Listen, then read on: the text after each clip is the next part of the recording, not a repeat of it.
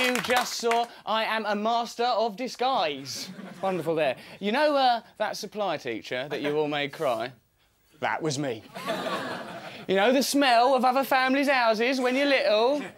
That was me. You know the first time you see your dad's willy when he comes out the shower and it's all brown? That was me. And now for my greatest disguise yet. One of them people watched off the telly. Oh, and what's this we have here? Oh, it seems to be my old school report. Won't sit still, it says. Hasn't got the right PE kit, it says. Kicks girls, it says. Well, where are they now? Now that I've got my own girl-kicking TV show. And what a show we have for you tonight. We've got an audience, wonderful audience, I should mention, because it's fascinating. They were all discarded from Hieronymus Bosch's imagination for being too disgusting, apparently. We've got a giant with whips for arms. He's causing a lot of bother at the back, lashing around, gobbling popcorn. There's a woman over there. She's followed everywhere by a giant hornet that's really sarcastic towards her. My favourite, though, is we got a gingerbread man with real tits. And a real man with little gingerbread tits. They just met tonight for the first time and they're getting on really well. It's lovely, lovely to see it, bless them.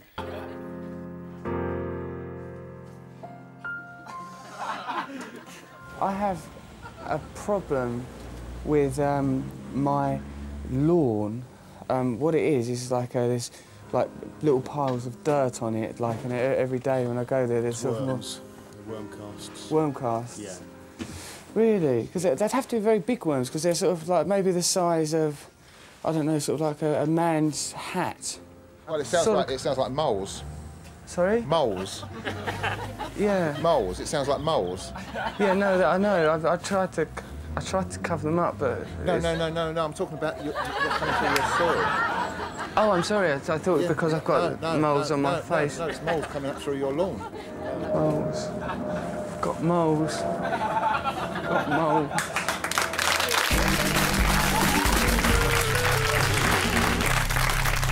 Go, just 3. Oh, upside down.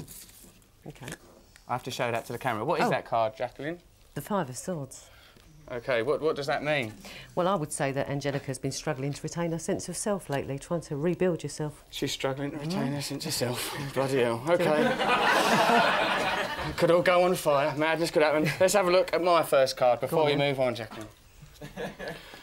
Right, OK, it's Mr. Doe, the baker. Now, a lot of people, when they see Mr. Doe, they are very scared because they think it means death. It don't mean literally death. It just means change or perhaps a terminal disease, maybe. So don't worry too much about that. Go on, Jacqueline, you do your second card. This shows someone who's trying to build business or could imply self-employment. OK, so if you've been thinking about going into business, that could be a good one for you. Mm-hmm. Going into business? OK. Let's have a look at my one. Oh, God, it's the hammerhead shark. Right. The hammerhead shark. This means that probably a pencil case that you may have lost as a child, or perhaps some of them rubbers that smell of different things, vanilla, chocolate, different scented rubbers, you're going to find them again soon. So that's a stroke of luck.